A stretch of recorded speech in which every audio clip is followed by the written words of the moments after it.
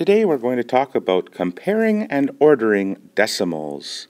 Comparing means seeing which one's bigger or which one's smaller.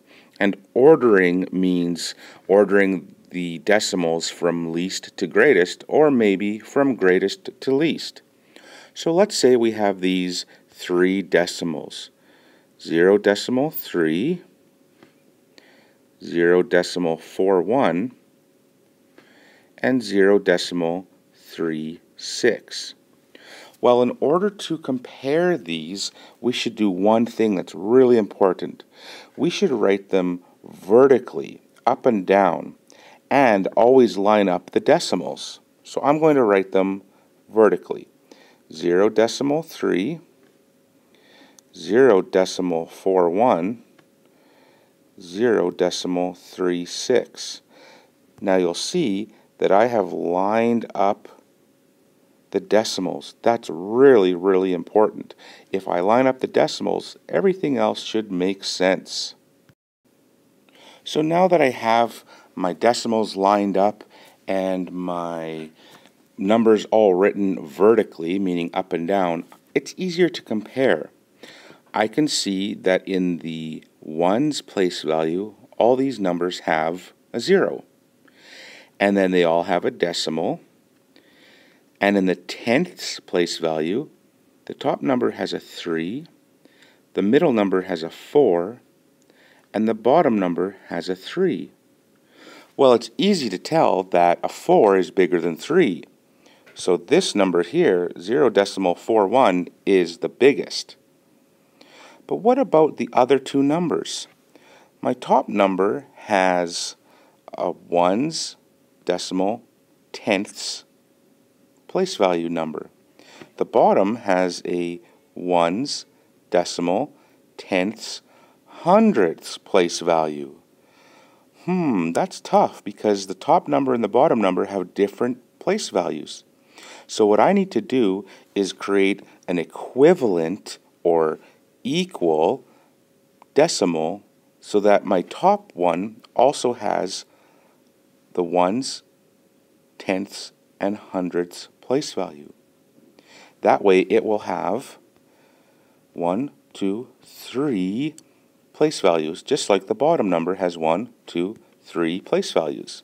So what can I put in this space right here? I can put a 0. And now I can compare. Since my top number and bottom number each have a 0 in the ones and a 3 in the tenths, I look to the hundredths. The top number has a 0, the bottom number has a 6, so which one's bigger? 0.36, and then the smallest is 0.30. So when I order them, I can write it like this. 0.41 is greatest, then 0.36, and then 0.30. Awesome. Let's do another example. Here are three decimals we want to compare.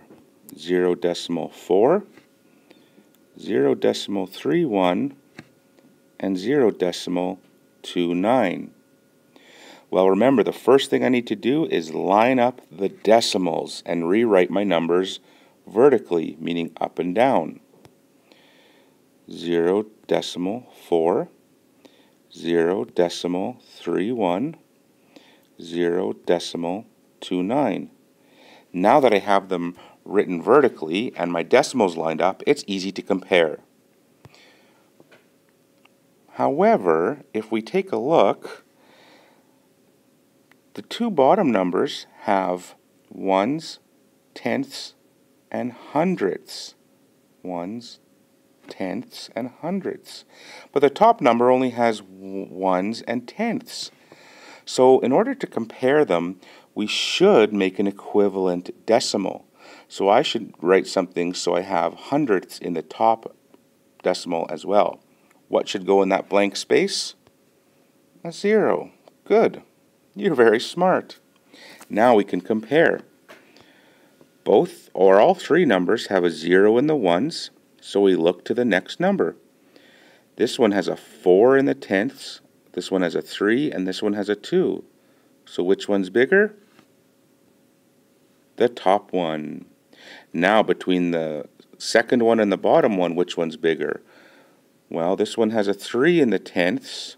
This one has a 2. So this one's bigger, followed by this one. And that's how we compare and order decimals. Let's take a look at this chart. This chart shows microorganisms. That means organisms too small to be seen just with your eye. You need a special microscope to see these. They're so small. And here we have the length. So they're very small because they're measured in millimeters. So when we look at these different microorganisms, and if we want to compare, well, one thing we should do is we should always create equivalent decimals. That's really nice writing, Mr. Siemens. Why, thank you. So you'll notice that the top number has ones, tenths, hundredths. This one has ones, tenths, hundredths, thousandths. And this one has 1/10 hundredths, ones, tenths, hundredths, thousandths. So in order to make them equivalent, we should create equivalent decimals. So that means I'm going to make these two have thousandths. So I'm going to put a 0 at the end. Now I can compare them because they all have ones, tenths, hundredths, and thousandths place value. Excellent. Well, let's take a look at the ones. 0, 0, 0, 0. So they're all equal with that. So now we have to look to the tenths. And the tardigrade has a 1. The euglena has a 1. The vorticella, which sounds kind of like some kind of pasta, but you don't want to eat that, has a 1. And the paramecium also has a 1, so they're equal. So now we have to look to the next place value, which is the hundredths, to compare. The tardigrade has a 5, euglena has a 3, vorticella has a 1, and paramecium has a 2. So which one's bigger? This one. Yes, the tardigrade is the biggest. Followed by, well, euglena has a 3 compared to the 1 in vorticella and the 2 in paramecium, so this is the next biggest. And then, which one's bigger out of vorticella and paramecium? It would be paramecium because it has a 2 in the hundredths and vorticella has just a 1. And that's how we compare and order decimals. Create equivalent decimals so they all have the same place values, and then compare the numbers in each place value, always starting with the big numbers on the left and moving towards the tenths, then the hundredths, then the thousandths on the right.